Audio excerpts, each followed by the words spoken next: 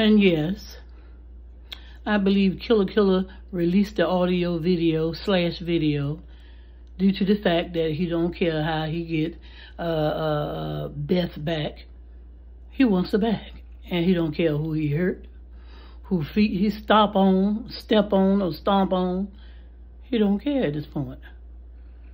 He's trying to get her back. Winner takes all. That's what he's trying to do. He's trying to get her back by any means necessary. He don't care. Come on, y'all. Put your thinking caps on. Put your freaking thinking caps on.